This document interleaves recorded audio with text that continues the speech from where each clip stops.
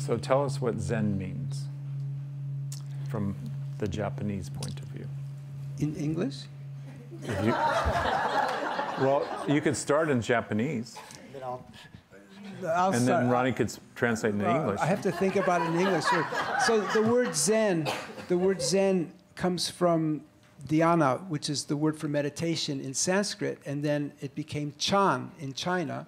And when it came from China, the word meditation, or that form of meditation, was pronounced by the Japanese as Zen. So that's the etymological.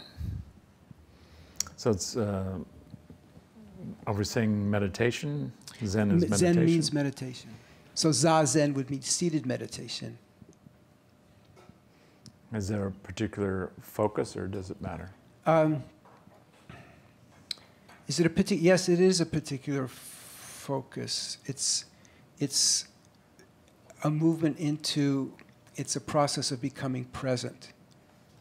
And in the presence of this moment, all of the exuberance of joy, the passion, the light of life is present in this moment. And the second we start to go back in the past and the future, we start to get away from it. And so the practice of Zen is practicing how to practically stay in the present, so we can do that more and more during our day. And if you could do that for a long period of time, then you'll reach a certain level of enlightenment. Do you hear the traveler speaking? That's how that works. Yeah. We got to get to Japanese, huh? And then, You have to hear the English again before.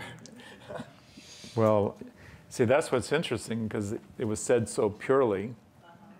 I don't know if Steve could say it again in the way he said it the first time, but that's okay, because the presence is here.